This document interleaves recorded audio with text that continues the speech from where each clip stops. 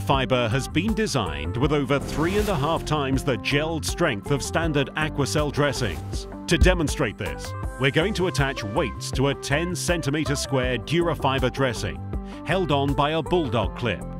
First, 5 milliliters of saline fluid is added across the dressing to simulate exudate.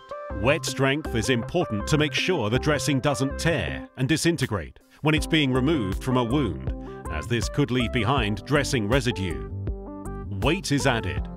First 100 grams, then another 100. Next, a 200-gram weight is attached, and another 200 grams. At 800 grams, the bulldog clip gives way. Long before DURAFIBER, DURAFIBER remains intact thanks to its increased structural integrity and wet strength.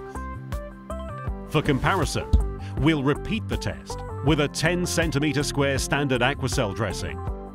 Again, the dressing is soaked with 5 milliliters of saline solution, representing exudate from the wound.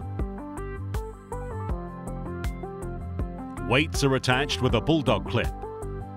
It's exactly the same test as before. The only variable we've changed is the dressing. First, 100 grams is attached. Then another 100 grams. A third 100-gram weight is attached, and the AquacelTM dressing breaks at only 300 grams. For wet strength, DURAFIBER clearly outperforms AquacelTM in this test. Now, see for yourself how DURAFIBER's increased wet strength helps it to stay intact.